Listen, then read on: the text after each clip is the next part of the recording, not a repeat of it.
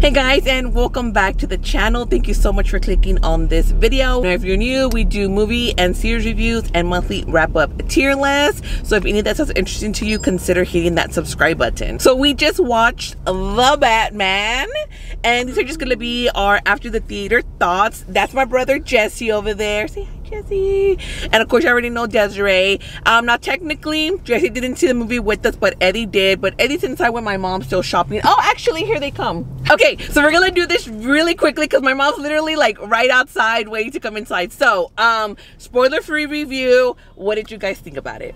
I liked it. I liked it too. Like, there are some times where I thought it was already over because it was starting to like decline, but then all of a sudden something else happens and it's like another climax peak, whatever, in the part of the movie, and I'm like, quiet.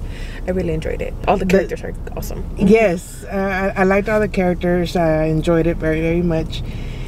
Everybody goes, sorry. I ran out of breath. How do you do that? Go see it at theaters.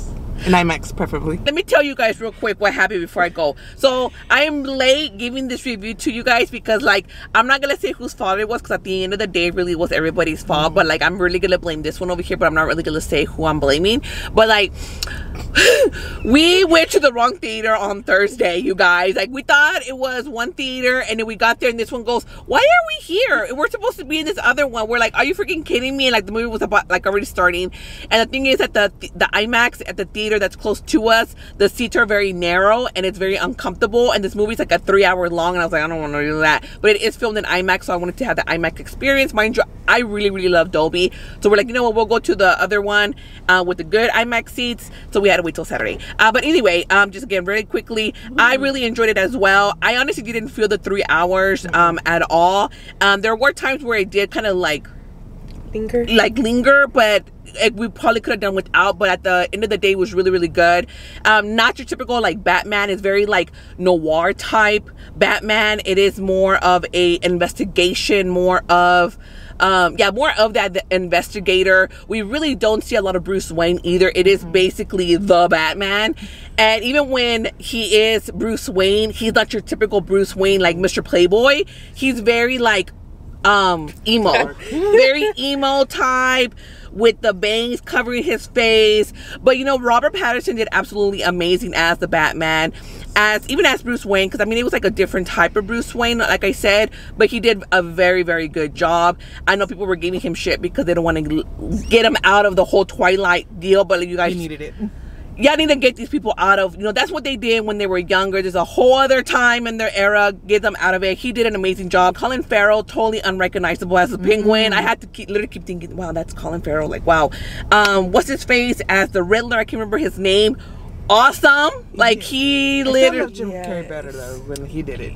Well, it's a different type. It's more darker here. Yeah. And Jim Carrey was definitely more like comedic.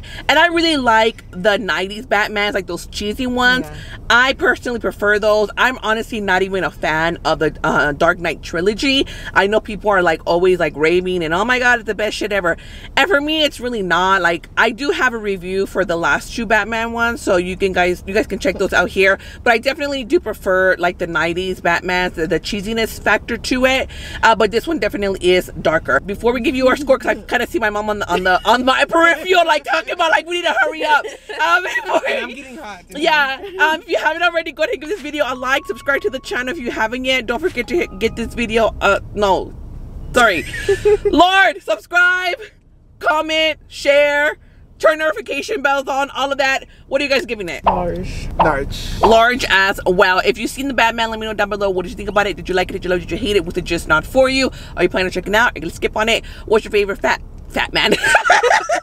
What's your favorite Batman movie? Who is your Batman? Do you think Robert Pattinson did a good job or a great job as the Batman, as Bruce Wayne? Like I said, it's a totally different aspect to it. They did it differently. Very dark tones, very noir type, almost kind of gives you like relationship with Catwoman. Yeah, yes. Very different. Yeah, I love Zoe Kravitz. She did absolutely amazing. Like, everybody did really great. Oh, the score also was absolutely wonderful. I think I didn't forget to mention that. All right, until next time, see you guys at concessions. Bye.